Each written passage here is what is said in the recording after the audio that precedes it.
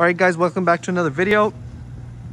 Today we have the 2020 BMW X7 40i. Now this is just the regular 40i, meaning this is not the M Sport line. As you can see, this has the X line, which is the standard one that you do get on the X7 40i. As you can see, there's silver garnishes around the front of the car. There's window surrounds are all in silver, the roof rails, as well as that signature kind of hockey stick design on the side of the car that BMW puts on the 7 Series and their X7. That's all in silver trim. As you can see, this is about pure luxury, you know, all about having the utmost comfort, you know, most spacious, has an excellent ride. And I'll tell you that, I'm going to tell you guys something right now. This has an amazing ride. You know, your driver's assistance features, air suspension. This one is equipped with the air suspension. And I mean, this is, you know, a fully loaded, you know, X7 that we're going to go through right now. As this one sits, it's priced at about $105,000. This is equipped with, you know, the premium enhanced package, as well as the advanced driver's assistance package, and also includes the signature BMW Laserlights. The X7, you know, is in a very, you know, competitive market. Not as competitive as you might think. This competes with the Mercedes GLS class, as well as the Audi Q7 to some extent, and obviously even the Lincoln Navigator.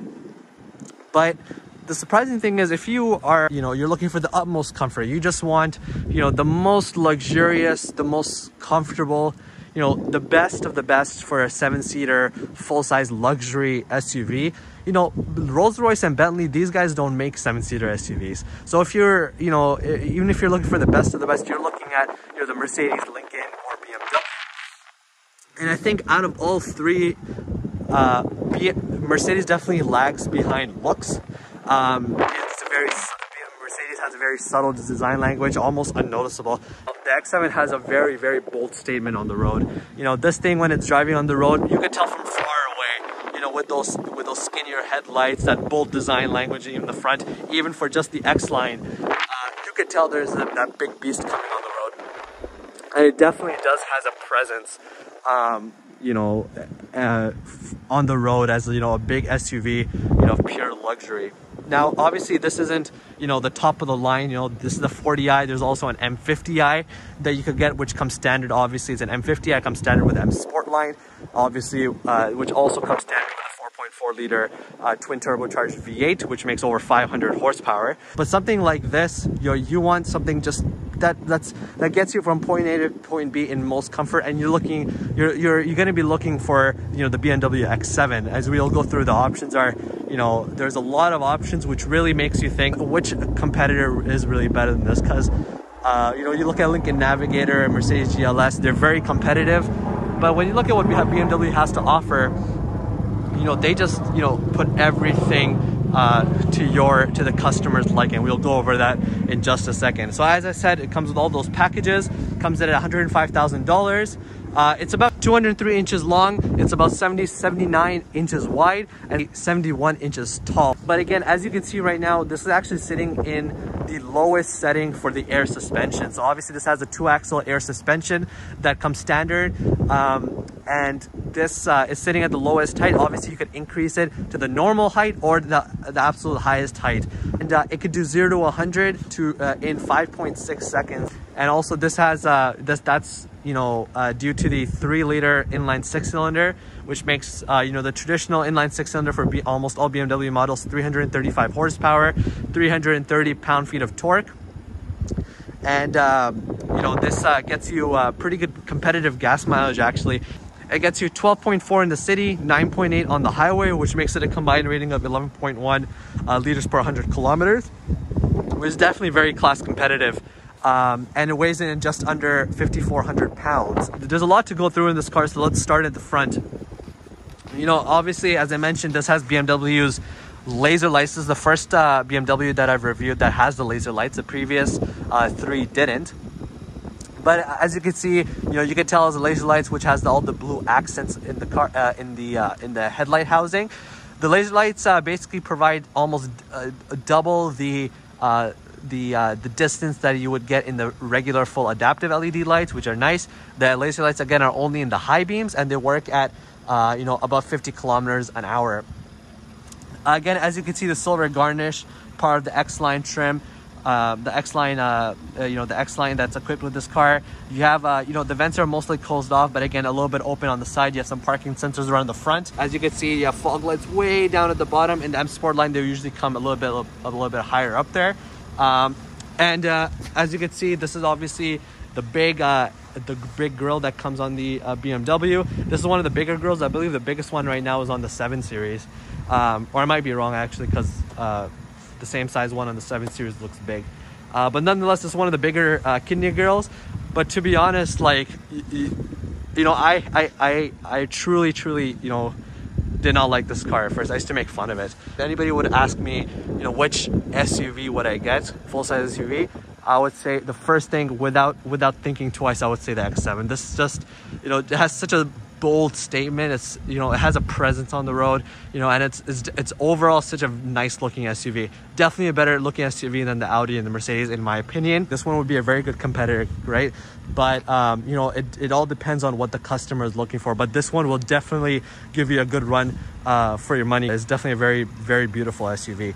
But again, kidney grills, you have your, camera in the front. Again, this has the premium enhanced package. So it comes with the Parking Assistant Plus with the surround view. We'll take a look at that just very briefly because, I did a full review on that on the M340i.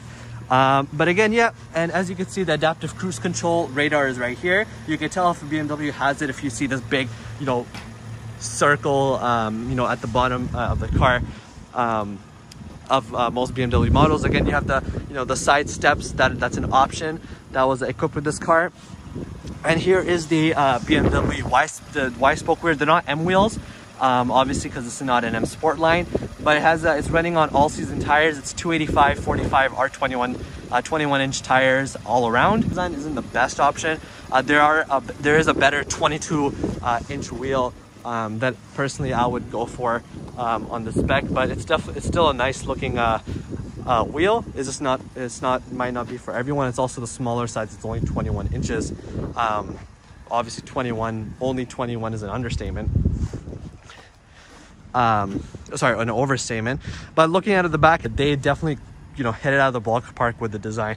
It's a very sleek design. Nothing crazy. No risks. The taillights are very, very reminiscent of the 7 Series, and just overall, the proportion of this car as well. It's very, very nice. Again, X7, xDrive40i, in nice silver garnishes.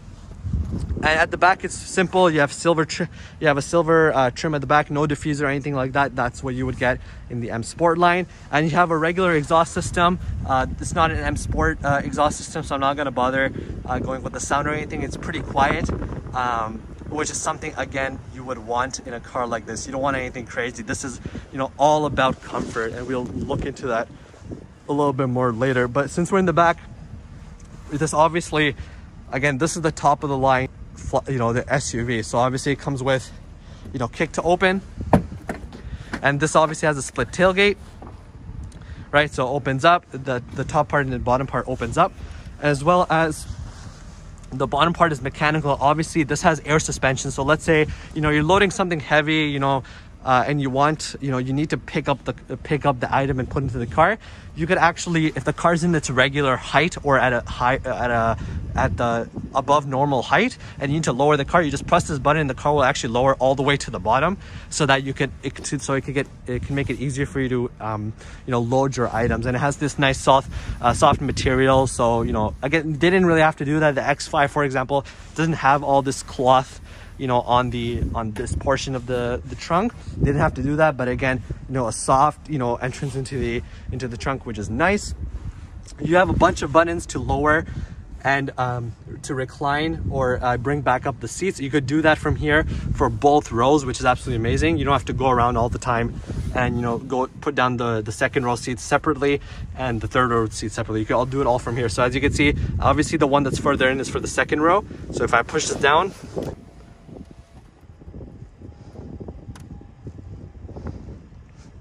and you want to do the third row,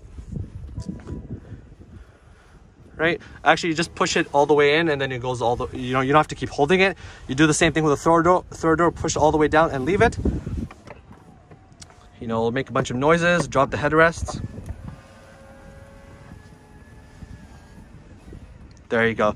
And you get about 90 inches, 90 cubic feet of space, which is absolutely amazing. The Lincoln Navigator basically has the most amount of behind the third row, behind the second row amount of space, behind the third row, behind the second row, even behind the first row. The Lincoln Navigator has the most amount of space. After that, the BMW comes right behind. But behind the third row, I'm just gonna put the third row back up. Okay, so to put the third row back up, you have to, this front seats, second row seats are going to move up. These are going to come back up. You have to put the headrest back up separately. But this gets you about 14 cubic feet of space behind the third row, which is actually pretty lacking behind the other competitors. You know, I believe Mercedes has about, the same amount, but the Lincoln Navigator again has more. The Audi Q7 even has more than that as well, and Q7 is a shorter car overall. So if behind the third row is, you know, you absolutely know that you're going to need an extra few cubic feet of space, you know, for sure, then the X7 might not be something you want to consider. But once you've put those third row, that third row down, BMW starts competing pretty well with Audi, Mercedes, and whatnot. Again, Lincoln Navigator just owns the segment right now in terms of space behind all rows. All right, guys. So stepping in, obviously this has the side steps which we talked about. Again, that's an option. And as you can see here, there's basically leather all over this car. Nice leather padding. Again, something that you would expect. Over here, as you can see, these are metal controls. Again, this is the X7. The X7 comes standard with these. You know, as I talked about in the 430i video, you don't have to pay extra to get these galvanic controls, the metal trim. It'll come, the metal buttons, it'll come standard on the X7. Yeah, the memory seats, there's 2-person memory. It's black plastic, but again, you know, you're not going to be nitpicking everything. The most things that you're going to be touching, you know, like the window the window up and down most of the time, and the lock and unlock button, those are all in good finishes and good material. As you can see, obviously the 2-person memory, this number 2 over here, actually if you press that, and if you press that and start moving the seat controls, that actually move the passenger seat. So right now, the passenger, but that 2 means the passenger. And if you were to move this, so I'm just gonna, right, and if I tilt it back, right? So let's say, for example, you know, the last person who sat, you know, reclined their seat all the way, and, you know, they're just chilling on the passenger side, and now there's passengers that are trying to come in from the back. You could just simply, instead of going all the way around and trying to, you know, look for the seat controls or whatever, just simply do it from right here. X5s have this, X7s have this. A few of the BMW lineups, they have it, but it comes in the premium enhanced package. You can't get it on the essential package, which is important. You have your trunk release, trunk open and close button right there, and also you have these buttons to move the rear seat. So for example, let's say someone's just trying to get into the third row, instead of going all the way back and pressing the button, you know, you could just do it all from here. So if you just move this forward, so you'll see what will happen. Front seats will move forward to give it more space, and the rear seats will move forward as much as you need. It is absolutely amazing. Gives you the maximum amount of room. And if you just check out the back, look how much room that you get to get into the back. More than enough room. And from back here, there's these buttons over here, right? So after someone gets in, someone sitting in the back, they could just put their hand around and put both of their seats back down. So obviously over here you have your galvanic controls, again standard. You have your window switch. You also have your sun visors at the back, or not visors, but the protectors that will come up, and you can also control it on that side as well from here, which is all nice. And obviously this has the enhanced package, so you have your a USB-C ports on each in the back of each seat, which is nice. You could attach a you know, an iPad or anything or something, or if you get the entertainment package option for this car, then they'll get attached over there as well. Again, you got nice pockets as well that are for extra storage. Obviously this car, again, because this has the enhanced package, comes with 5-zone climate control, right? So you have 2 in the front, 2 in the back, and also right there is your 5th one. I'm gonna go in the back and check it out right now.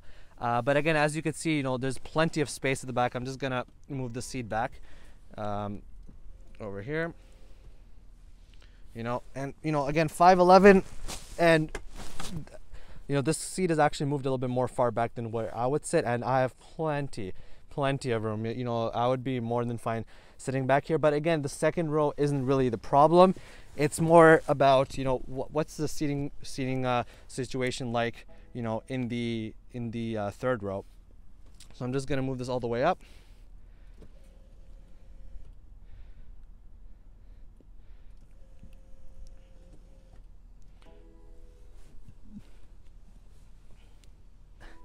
Once you're all the way in, just come up here, press the switch, and it'll come all the way down. And as it feels your knees touch, it'll stop right there. It's not going to squish you. For 5'11", honestly, this is actually pretty tight for me. I would probably move it a little bit up. Probably not all the way, but again, the front, I don't know how comfortable the front passengers will be, but I feel like 7 people is more than enough. Anybody 6 feet or higher probably have a little bit of trouble sitting back here if it really comes to that. But just generally over here, obviously you have your 5th climate control here. You have heated seats on both sides, automatic AC, you name it. The 5th zone, climate control, which is absolutely amazing. You have ambient lighting also over here as well, and that pulsing red light is telling me right now that the door is open at the back over here. Which is just kind of reminding you that same pulsing is happening on that door as well, again to let bicyclists or other car drivers know that, hey, there's a door open at night, which is definitely a cool feature. Again, you can control all of that from here or there. Ambient lighting, you have a bunch of cup holders as well, and you have a bunch of charging ports here actually, right? So you have a tether hook and also a USB-C port, which is nice. I guess this is for hooking up either a car seat or no, not a car seat, probably something else. But nonetheless, again, this has the Fineline, wood grain, finish with the metal effect, which is nice. This over here, I have no idea what that is, but you probably wouldn't care anyway. There's a bunch of speakers back here, part of the Harman Kardon sound system, and also you also have a small little sunroof back here, which is nice. Obviously, it closes, and you also have your huge panoramic sunroof in the front as well. And this is all finished off in Alcantara. And I'll tell you guys something. It may not. It's really not a big deal, but Alcantara roofliner is really something else in a cabin. Really has a sense of quality and also upscale feel on the inside, which is definitely pretty cool.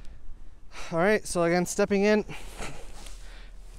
All right, everything's very nice. Again, we kind of went off in a tangent while talking about the window with the sun protectors. So we went to the back, but at least we got the back covered. Again, we talked about how we could cover. We could also move the seats from the front here. We talked about it. Steering wheel, the standard steering wheel, nothing crazy. No M Sport line, no M badges or anything. Very simple, very very light steering wheel. I was driving it up here to the upstairs parking lot for Parkview BMW.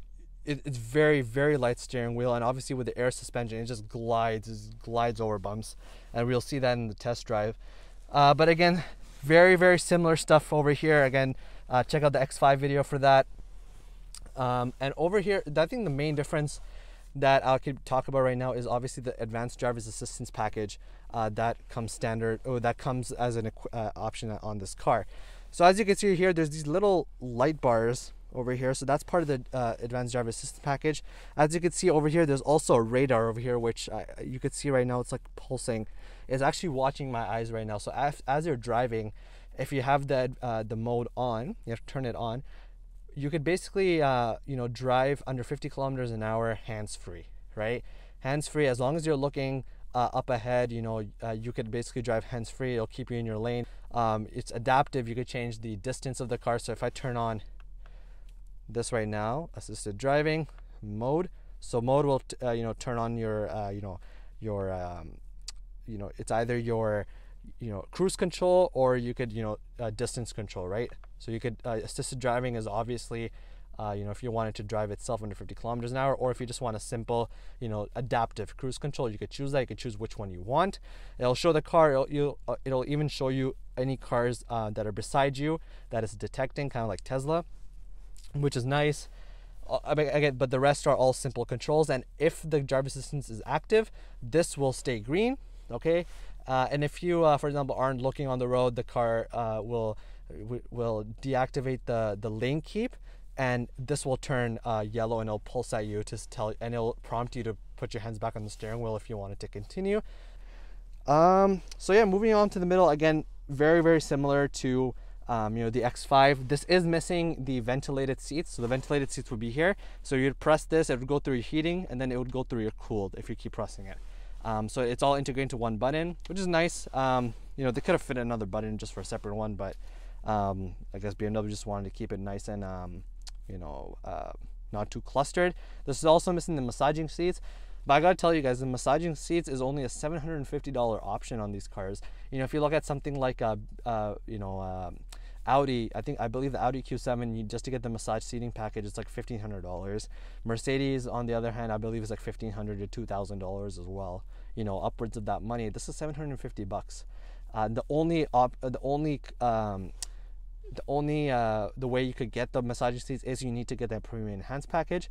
But if you're already getting the premium enhanced package, which most of these cars will come with anyway, then why not just, you know, add this massaging seats if you're factory ordering it? I think it's a no-brainer, to be honest. Even the ventilated seats for $500, you know, for $1,250 you're getting massaging seats and ventilated seats, which is probably the best pricing in the market. So I really have a strong feeling about that. I really feel like that's such a good price for massaging seats for both sides. I think that's absolutely amazing. And just actually, just because I remembered, with the multiple adjustments for the seat controls, if you just simply rest your hand on it as well, it'll tell you what you're touching. So if you just rest your hand on the lumbar, it'll, on the reclining or, you know, repositioning, it'll tell you what you're putting your hand on. If you want to move the seat up or down, if I just put my hand on it, see, it'll just tell you it's gonna move it up or down. So obviously, you know, if every time you adjust it, you don't want it to show you, you know, what it's doing. See, even if I move it, it's showing me what I'm moving. It's pretty cool. I mean, these things BMW didn't really have to put this stuff, but again, they did. This is also missing the $800, you know, the crystal gear shifter. I believe it's $800. It basically gives you all this in glass, the stop button, and also this. I mean, honestly, considering this is all black plastic, the keypad kind of seems off. The fact that it's like this matte, you know, plastic thing. The start button and this, it still doesn't feel as bad. This kind of feels like, you know, tacked on last minute. So I believe $800 for crystal controls. Again, it's not a necessity. It's a cool gimmick, but I think it seems pretty cool. Again, you have your wireless charging. Again, part of the premium enhanced package. And an enhanced package also comes standard with heated and cooled cup holders. Again, I went over this in the X5 video, which you guys could check out, which is that. And just as I press comfort mode, you'll see the car is actually raising itself back to its normal height. Again, in comfort mode, when you put into sport mode, you'll see what happens. See, the car is actually lowering itself down to the lowest setting to keep obviously the center of gravity as low as possible.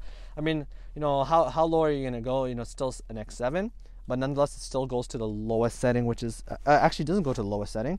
It goes to the second lowest setting. So again, if you want to lower, push that down, and it'll start moving it down, and it'll actually show you that's going down as well. I think it's pretty cool. The enhanced package comes, the X7 comes standard. With the X5, you have to get the enhanced package to get the air suspension, which I think it's pretty cool.